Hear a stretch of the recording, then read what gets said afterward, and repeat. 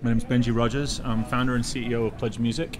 We're a global direct-to-fan platform. We help artists both raise funds and do kind of hyperactive, incredible social pre-orders. And what's been some of the more innovative campaigns that you've seen?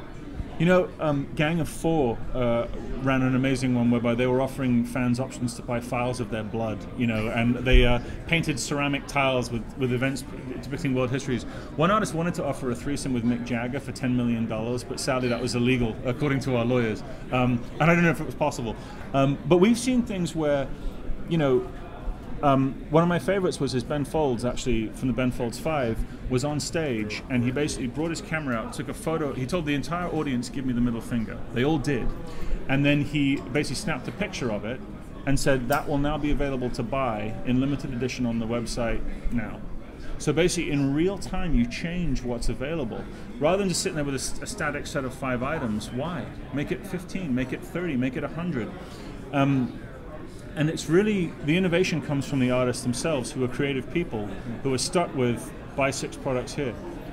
It's certainly different from the, I guess, the old-fashioned way of, here's a tour CD, or here's a tour T-shirt, or here's a keyring or a badge. It's really taken it to the next level, isn't it? I mean, you know, one of the examples is that Ben offered a signed set list from the show. So imagine if you were at that show.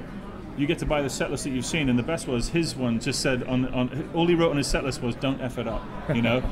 He didn't use the F word; he used the F word. But so I think really what it's about is that one little personalized item of that type resonates because social allows that to be shared and syndicated. On our platforms, built the technology to help artists help fans syndicate everything that the artist does. It's not about product anymore, it's about process. If you look at the way, I mean, this conference is full of, you know, YouTube stars, but how are they monetizing? How are they turning that into a long-term sustainable career? And the answer is there should be a social layer beneath. It's not for everybody.